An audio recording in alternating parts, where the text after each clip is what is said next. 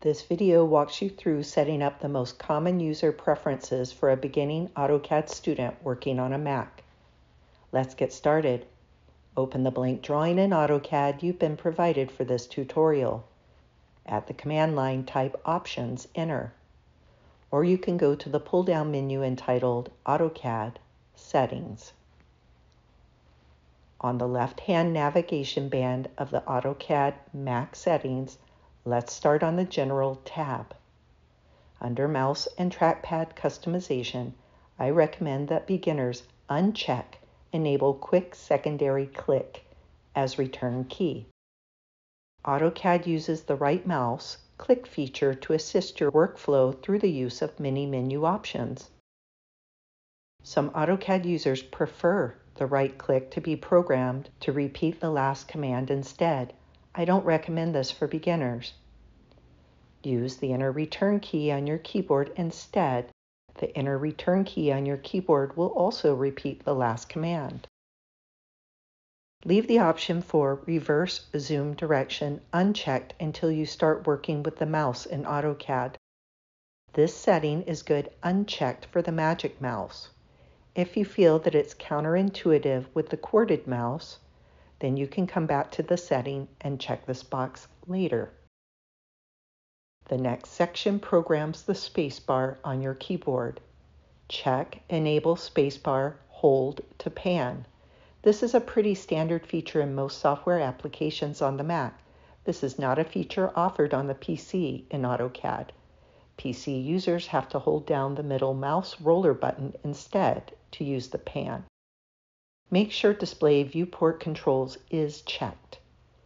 The Graphics section coordinates the computer's graphics card.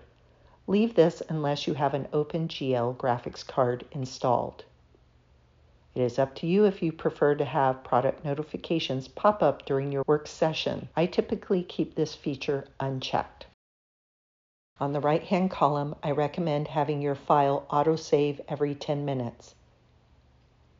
The File Save feature is worth explaining. Under this pull-down menu, you will see which file format you're saving your AutoCAD file to. And in this case, although I'm working in AutoCAD 2025, the most recent file format that is saved is AutoCAD 2018.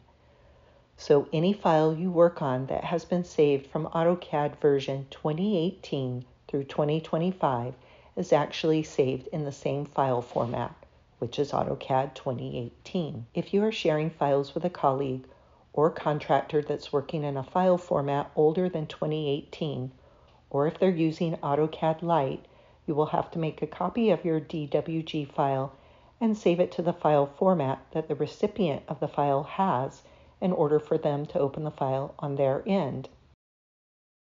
It is also worth pointing out that if you're sharing the AutoCAD file with a colleague that is using a drafting software program other than Autodesk AutoCAD, the generic file format is .dxf.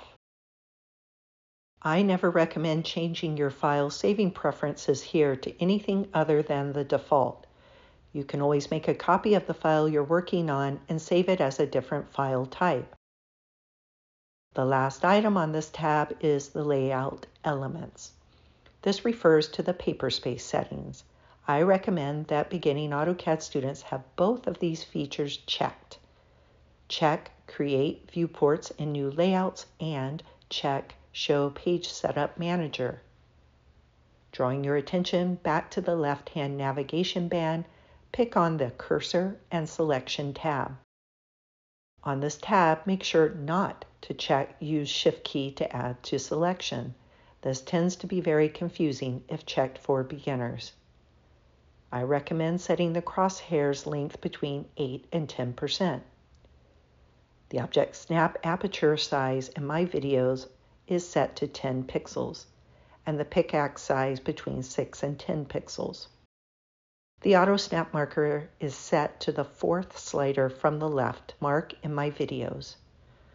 Another important feature for beginners that I think should be considered is to uncheck the Allow Press and Drag for Lasso feature. This selection method is very difficult to utilize as a beginner learning AutoCAD.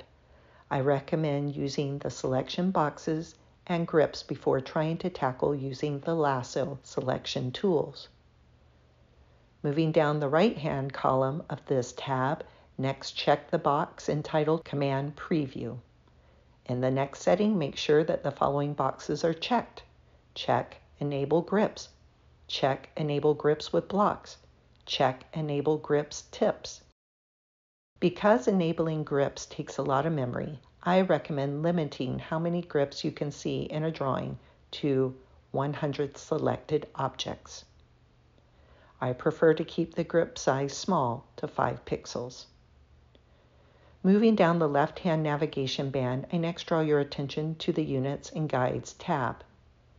For the insertion scale options, be sure that source content units and target drawing unit are both set to inches. On the right-hand side of the screen, under AutoTrack settings, check the following options. Check Display Polar Tracking Vector. Check Display Full Screen Tracking Vector. Check Display AutoTrack Tooltip. Moving down the right side of this page options, under Drawing Scale, retain the default scales list, and under Fields, make sure Display Background of Fields remains checked. Drawing your attention back to the left-hand navigation band, pick on the Look and Feel tab. This is where you can get some of the color settings for the visual look of AutoCAD Mac. There are limited customization options on the Mac, but are worth exploring here. Most of the videos in this course for the Mac are shown in a dark theme, but a cream or dark gray background in model space and a white or navy blue paper space background is occasionally shown in the videos. I have selected background colors based on what I think shows up best in videos. However, you should customize the colors to fit your visual comfort levels. AutoCAD is visually intensive as you're working with hundreds of lines and minute details. Over time, you'll dial in the color preferences that make your workflow in AutoCAD more comfortable and hopefully will create the least amount of strain on your vision. Drawing your attention back to the left-hand navigation band, pick on the Application tab. This tab helps you better understand how AutoCAD Mac is organized and where to find specific features. You will learn more about these features in the intermediate and advanced classes. For now, the most important item on this tab is to point out the location of the automatic save file. You will need to know where to find your AutoSAVE file should the DWG file in AutoCAD crash and close on you in the middle of a work session. This is not as problematic on AutoCAD Mac as it tends to be in AutoCAD PC, but it's worth pointing out. Locate the automatic save file location folder and pick on it to expand. You can see on my screen where the files will automatically be saved, which is in a file folder on the local hard drive under Documents, Autodesk, AutoSAVE. Drawing your attention to the final tab on the left-hand navigation band, pick on Document Settings. For now, take note of these settings on my screen. These are the basic settings which will work fine until you need to make changes. Setting these preferences to appear smoother will tax your graphics card unnecessarily in the first 2 levels of AutoCAD. This concludes the video on assigning Mac AutoCAD preferences.